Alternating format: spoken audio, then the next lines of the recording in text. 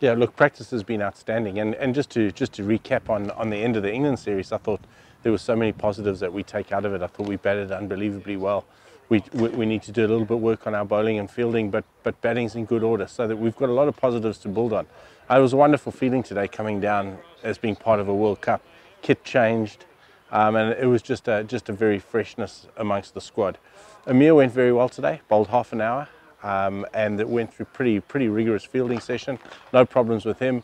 Shadab did exactly the same, and in the background now he's having a little bit of a hit. So I'm comfortable that those two new players coming in, or the two players that were out through illness, have come back well today. Yeah, look, that fielding, as I've said, is just something that we just got to keep working on. We've got to keep working on that. Yes, we prioritised it today.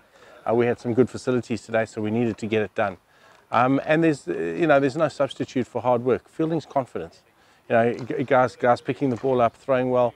We fielded beautifully today. So we have prioritised it. We want to go into the World Cup really well. But I think the key for us now is we get our key fielders in key positions.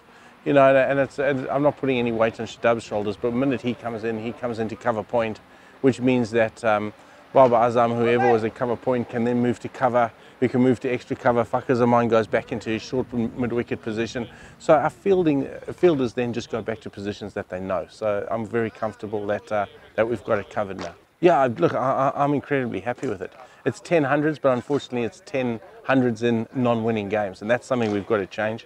We're after that winning performance, obviously, but we've been speaking about our strike rates for ages, and there's been a lot of talk around that, about Pakistan just being a 280, 290 side. Our players have taken that on board unbelievably well, and I think we can see the proof of the pudding has been in our batting through the series against England. I mean, our batting was outstanding. We went 340, higher than 340, higher than 340, higher than 340, and after being 6 for 3, we got ourselves to 297. So I think we can see comfortably that players have taken on board the fact that we needed to up our strike rates. We've taken on board the fact that we need to move with the times in terms of how we bat.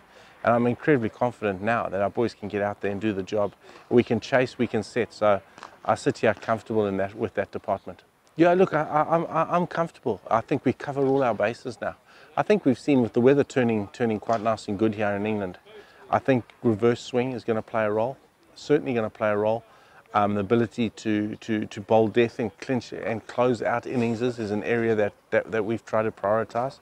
We've got a good mix within our squad now that covers all those bases. So I'm very comfortable that we've got those bases covered, and we have the personnel to deliver whatever conditions we're going to get over the series.